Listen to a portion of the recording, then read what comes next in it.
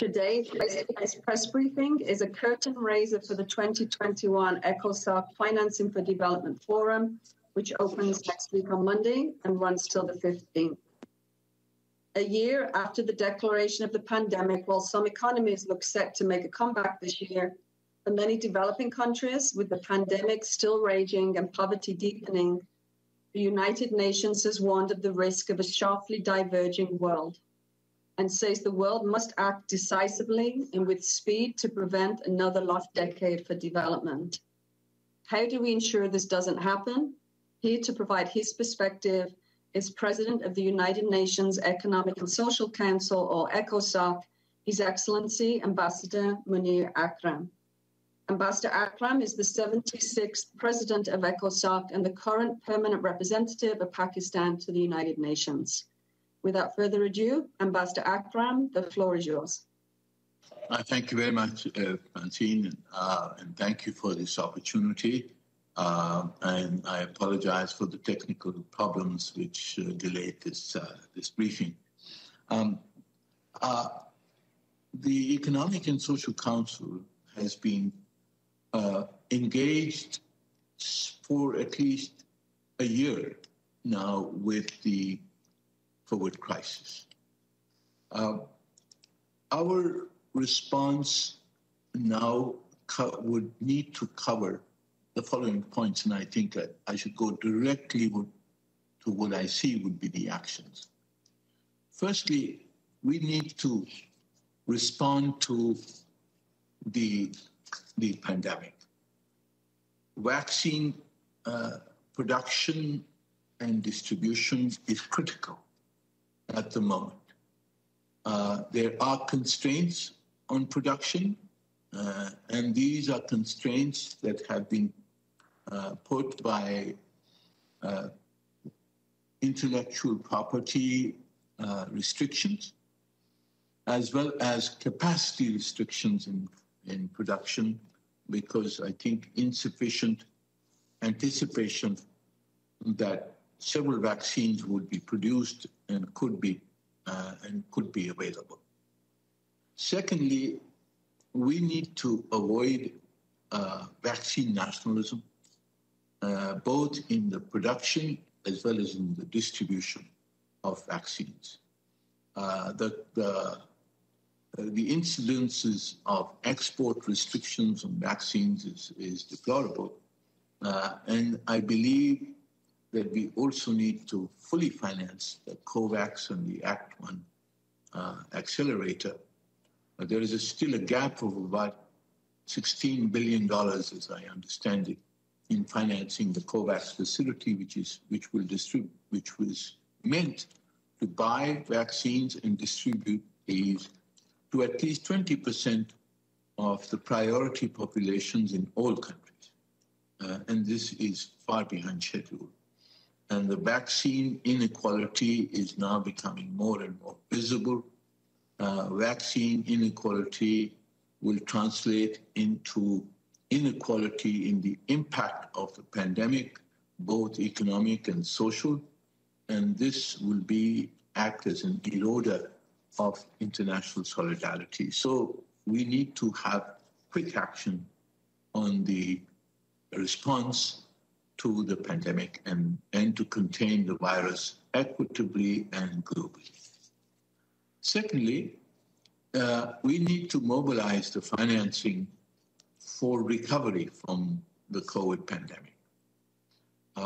The Economic and Social Council's Financing for Development Forum will meet on the 12th of April in a high-level segment meeting with heads of state and heads of government, as well as ministers. And it is my hope that we will come out with some positive developments at this session. Firstly, I'm encouraged by the fact that there is an agreement at the G20 level for the creation of $650 billion in new SDRs. There is also a likely proposal from the managing director of the IMF to the IMF board for the repurposing or reallocation of unutilized SDRs of some countries to provide assistance to developing countries. I hope that this reallocation will be sizable and that it will be applied to those countries which actually need the liquidity and fiscal space at the moment. Thirdly, the debt suspension initiative of the Group of 20 has been agreed to be extended until December of 2021. It is, of course, said it will be the last extension, but I hope that the G20 will remain flexible with regard to the timing, because we are not very sure how far and how long the pandemic will last, especially in the developing countries. There is also a demand from the developing countries to double the replenishment of the IDA, and from 30 billion to 60 billion. I hope that this will find a positive response. There are some negative aspects to our efforts on financing. The private sector creditors have not so far participated in the debt suspension, and we need to find ways in which to secure their participation, because for many countries, the private debt is the largest part of the debt, and we need to see how we can cover that.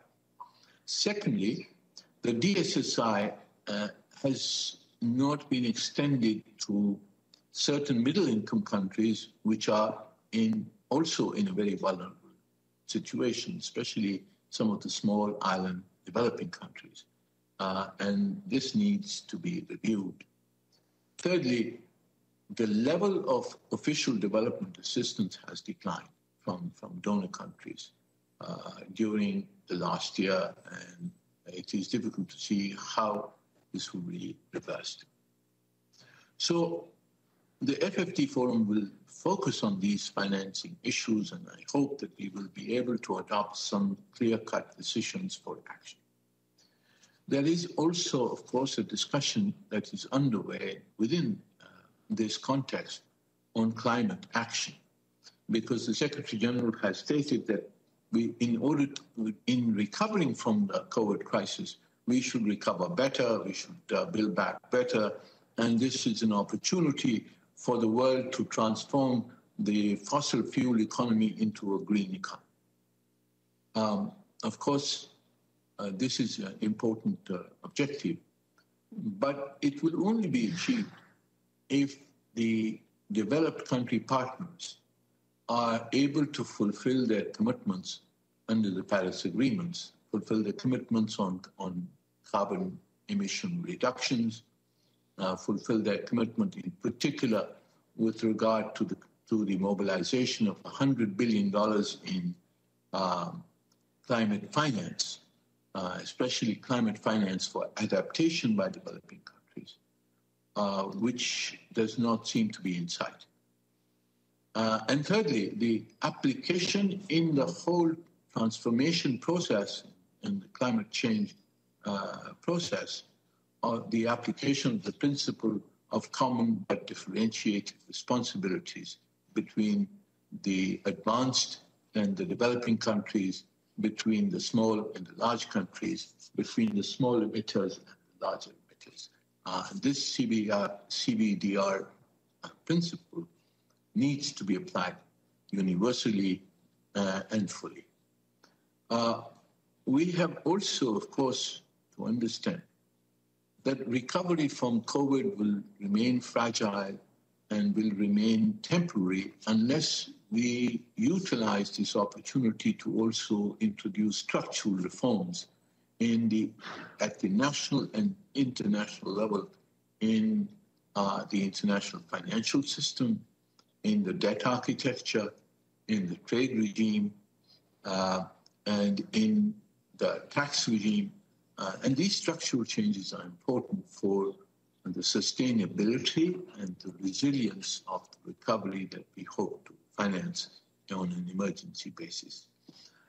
We are also seeking to promote investment in sustainable infrastructure, because the entire structure of entire transformation from a fossil fuel economy to a green economy will basically be constituted in the transformation of infrastructure, the energy infrastructure, transportation, communications, all of this which undergirds the economies and undergirds the production and consumption patterns in economies, agriculture, industry, manufacturing. All of that is affected by the nature of infrastructure. And it is important to mobilize investment in infrastructure. There is at least $1.5 trillion necessary to be invested each year in developing countries. The level is a minute fraction of this amount. We need to tap both public money as well as private sector money. There's $378 trillion earning no interest rates or low interest rates, sitting with asset managers. This money needs to be redirected, redeployed, and invested in the promotion of sustainable infrastructure in order to create a green economy and a more equitable world. So I will stop there, and I welcome any questions. Thank you, Francine. Thank you, Ambassador. Let me now open the floor to questions. If I can ask if you put your name and media outlet in the chat box, and I'll call on you. But let me first start with the President of the UN Correspondents Association. Cool. Valerie, over to you. Thank you. Thank you so much, and thank you, Ambassador, for this press briefing. So my question is this. In Europe, the vaccine AstraZeneca is now suggested to be used for people above over 55 or over 60 years old. So looking at countries with a very young population age, so a very average young population age, is this would be a problem on the distribution, a further problem on the distribution, or did you already have an alternative or a plan B? Thank you so much. Very much. Yes, we've heard of the problems with AstraZeneca, and I believe that some restrictions have been placed by some of the European countries on the use of AstraZeneca. And of course, I just saw a news article about South Africa has also rejected import of AstraZeneca. I haven't confirmed that information. So I think people, obviously, there's going to be a perception issue with regard to AstraZeneca. But the good news is that the trials and utilization of other vaccine, the Sputnik V Russian vaccine, the 2 Chinese vaccines, these seem to have had a perfectly good record and perfectly good results wherever they've been used. And in several developing countries, some of these vaccines are being used. In Pakistan, for example, they're being used. So I think what we need to do is to ramp up production from all sources. And to, I think for this to happen, you need to waive the intellectual property restrictions, or at least to share the technologies of production with a larger number of countries, because even developing countries like my own, we can produce things, but we just don't have the rights to do so or the technology to do so. So I think in developing countries, we've been focused on distribution through COVAX, and that's going slow because the money is not there, because the vaccine supply is not there. So while we are doing that distributive effort, we also need in parallel to expand production in as many countries as possible. And I think that's the only way we will get even close to getting the developing countries vaccinated in the near future. Thank you, Ambassador.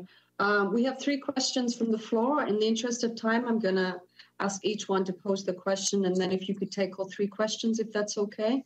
So we'll start with Ibtisam Azam from Al Arabi newspaper. I'll then pass the floor to Abdel Hamid Siam of Akuda Al Arabia, and then Iftar Ali from AP Pakistan. Ibtisam, if you could take your question, and then we'll roll with the other 2 colleagues as well. Thank you.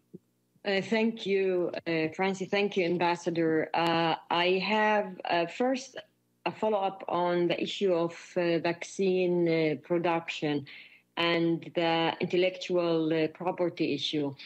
If you could, we see that even on a UN level, when the Secretary General asked about the issue of lifting the intellectual property,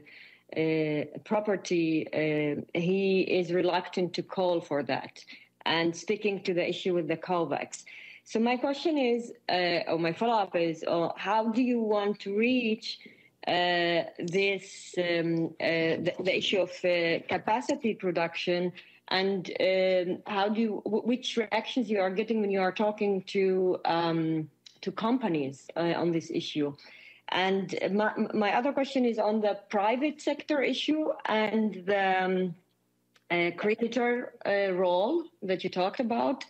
And if you could go a little bit deeper into this issue, and which role you think governments could play in putting pressure on the private sector to be more helpful when it comes to debt. Thank you very much.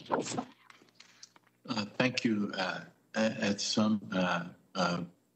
On the vaccine production, I think there are several issues where we need greater clarity and greater action.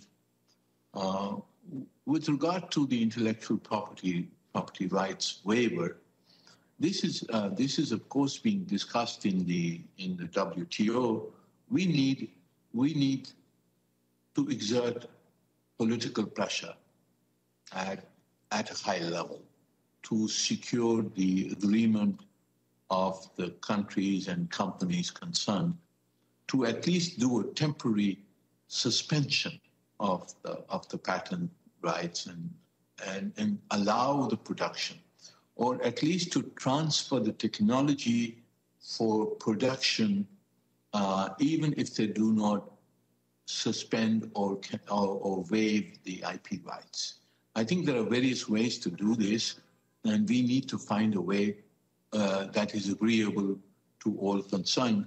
But above all, I think it's a political issue at this time. During the AIDS crisis, we did get a suspension on IP rights in the WTO.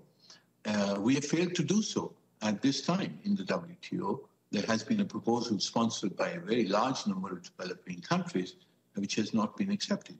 And therefore, we need to mobilize political opinion behind this demand and to find some way, whether it's waiver, suspension, transfer of technology, all modalities, any modality that would enable a broader production of the vaccine, especially in developing countries. I think we should explore that. We are going to have an event. ECOSOC will have a special event on the 16th of April on the whole issue of vaccine. We call it Vaccine for All event. And I hope that we will be able to mobilize opinion in favor of some greater equity in both in vaccine distribution as well as in vaccine production, because we need both of them if we are going to get anywhere close to being able to vaccinate a proportion of the populations in the developing countries. So that's with regard to vaccine. On the debt, I understand you were referring to private sector participation on the debt issue, if I understood you. On the debt issue, Of course, so far all the efforts have been to promote a voluntary participation of the private sector.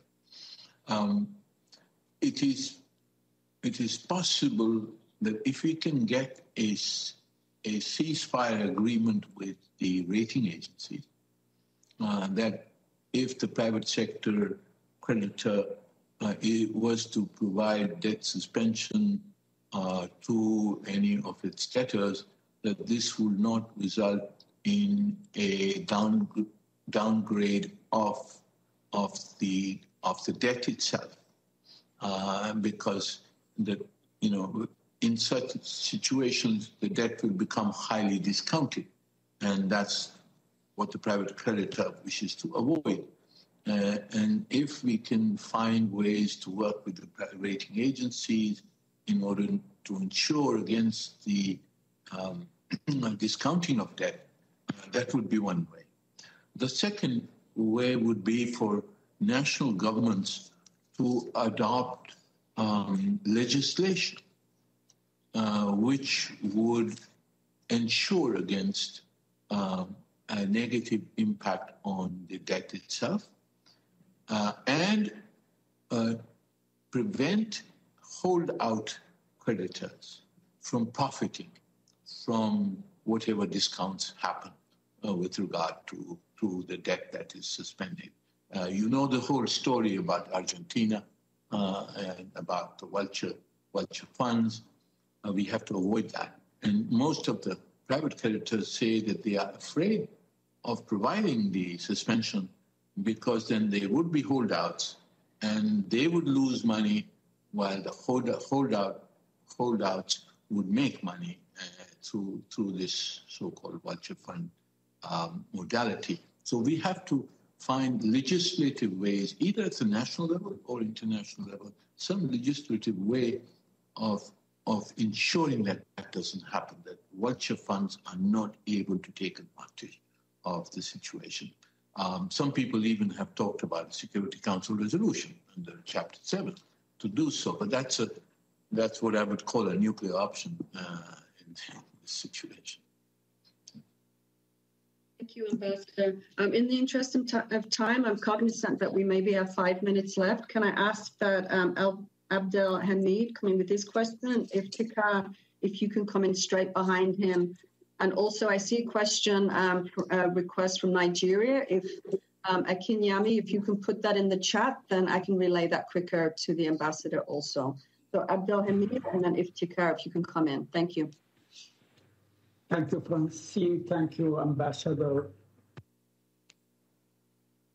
ECOSOC. And the presidency is coming almost to an end soon. I don't know exactly when, but I expect it soon. So you consumed most of your presidency during this pandemic. My question, Mr. Ambassador, what, in your opinion, what are those long-term impact that this pandemic has left on international community, and what lessons you can pass to international community to learn from this pandemic, and how vulnerable it proved that most of the national security is vulnerable as they pay more attention sometimes to weapons and arms rather than health security. Thank you. Thank you. Thank you. Thank you. Iftikhar, if you can pose your question, and then the ambassador can respond to both. Thank you. Thank you, Ambassador, for doing this briefing. You also spoke about the need for sustainable infrastructure. In this connection, I would like to ask you, what has been the progress on your proposal to create a facility under UN's umbrella for infrastructure investment in developing countries? Thank you, sir. Thank you. Let me respond to the two questions, both very important. With regard to the long-term impact of this crisis, I think, first of all, what we have learned is that the global community was completely unprepared to deal with a pandemic of this nature, despite the fact that the WHO and others have been warning for several years about the possibility of such a pandemic. And they have now again warned that this may not be the last pandemic. There could be others in future. So we need, obviously, to strengthen our health systems and our ability to communicate and to cooperate in order to control such viruses at the inception and not at the tail end. So I think that's the first thing. Second thing, as I see it, is we have seen the inequality between countries and between peoples within countries.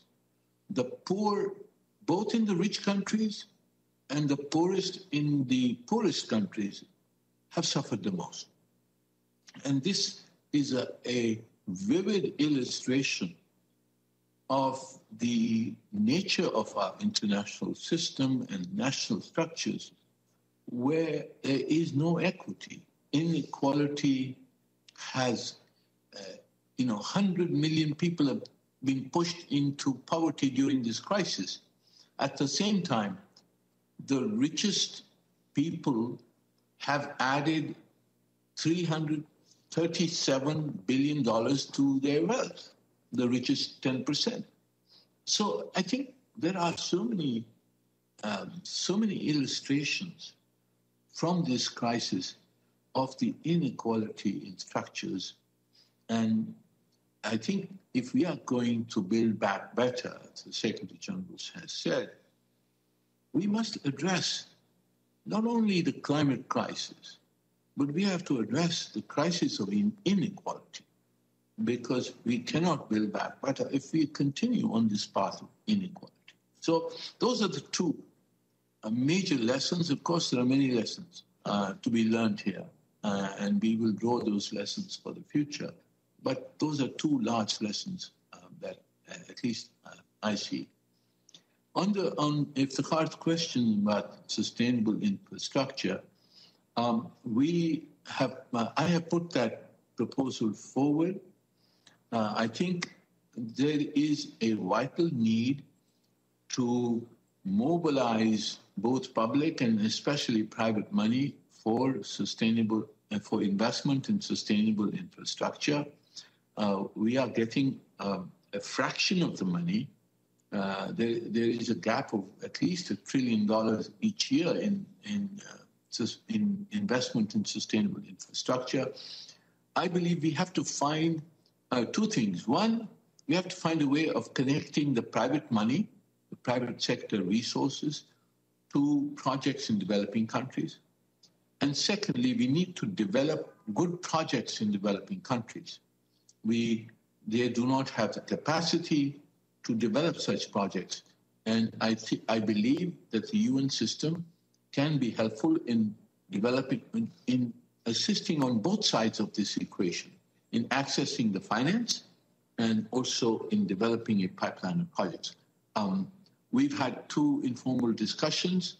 I have scheduled another discussion this time with the private sector, with pension funds, private equity funds, and others in the private sector to try and elicit exactly what it would take for them to invest in sustainable infrastructure.